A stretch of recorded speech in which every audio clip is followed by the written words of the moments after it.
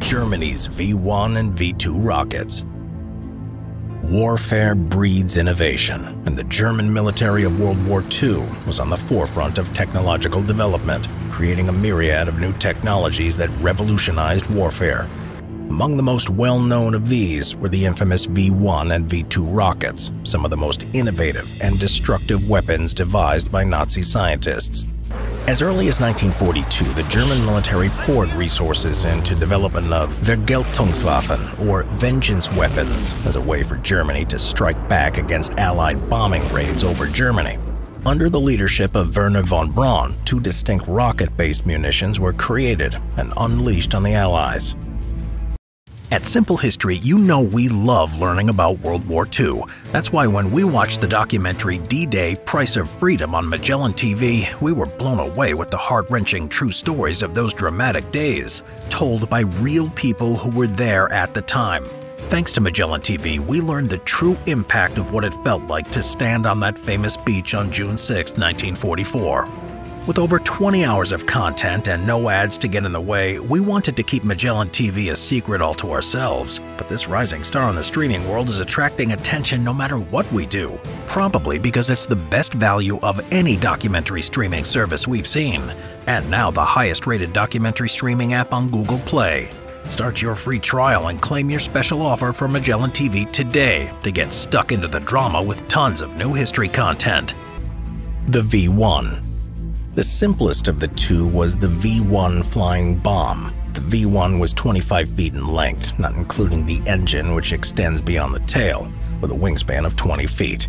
It weighed in at 4,800 pounds at launch, much heavier than anticipated, as many components were made from steel due to aluminum shortages.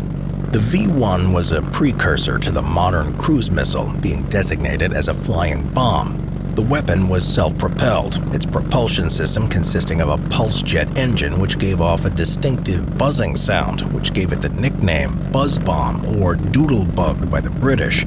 The engine required constant airflow and a minimum speed of 150 miles an hour to maintain ignition.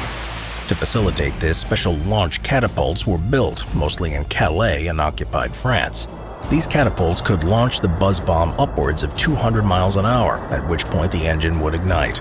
They could also be launched from aircraft, specifically Heinkel 111 bombers, though this was rare. The engine could propel the 25-foot-long V-1 at an average speed of around 365 miles per hour, though they have been recorded as traveling upwards of 420 miles per hour and a range of 125 miles.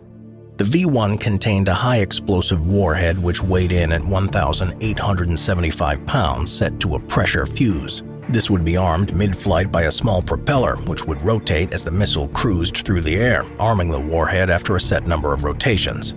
The V-1 also contains a primitive guidance system of a gyroscope and a magnetic compass, its altitude corrected by a barometric altimeter. When the rocket neared its target, a spoiler at the rear of the projectile would deploy, slowing the speed and causing the nose to dip, interrupting the fuel supply, and the V-1 would crash to the ground, detonating on impact. Though the first flights of the V-1 occurred as early as 1942, it wasn't until 1944 when they were used in combat. Due to the inaccuracies of the guidance system, precision was next to impossible, meaning the V-1 was fired indiscriminately against large targets like cities. The first victim of the V-1 was the city of London on June 13, 1944. The weapon launched from Calais in France. Until the end of the war, thousands of V-1s were launched, mostly at Britain, but a significant amount were sent towards the Belgian port of Antwerp in order to disrupt Allied shipping. Even as early as 1943, Allied espionage had learned about the V-weapon project, and strategic bombing targeted these sites, limiting the impact of the weapons.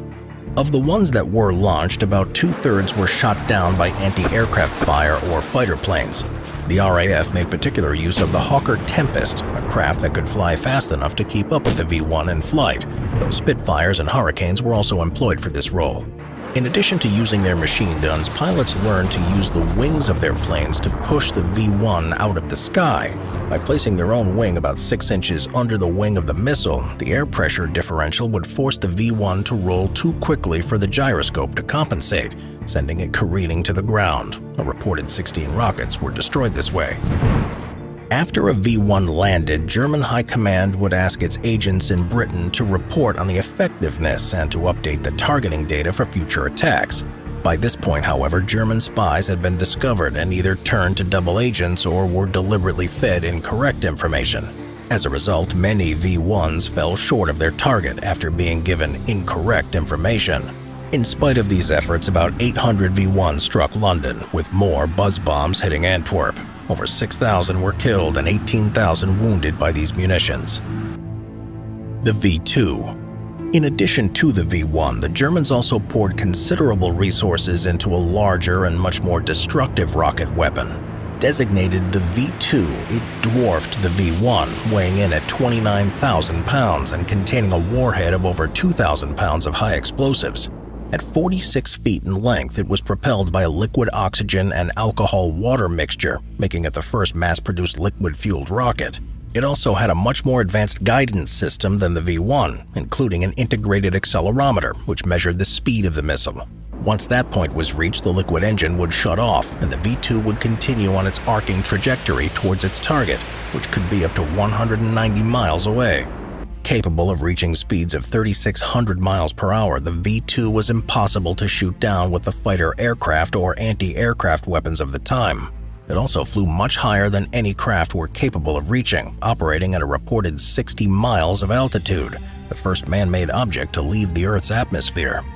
Development on the V-2 started in 1936 under the direction of Wernher von Braun. The first test of the weapon occurred on October 3, 1942, but due to the complexities of production, it would be 2 years before they were fired in anger at the enemy. The first target of the V-2 was the city of Paris, which was struck on September 6, 1944, in retaliation after its liberation by Allied forces. Over the remaining months of the war, Germany would produce thousands of the weapons, especially at the underground production facility at Nordhausen.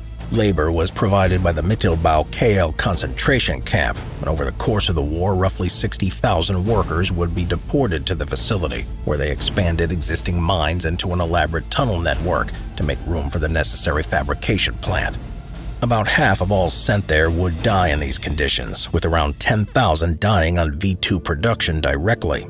From late 1944 until the end of the war, the Germans would launch around 2,000 at Britain and Belgium, particularly the port of Antwerp. As there was no method for stopping the rocket once it was launched, the only defense against the warhead was to stop it before launch. This was made difficult, however, as the V-2 didn't need a complex launch site, but rather a relatively small, easily hidden concrete slab.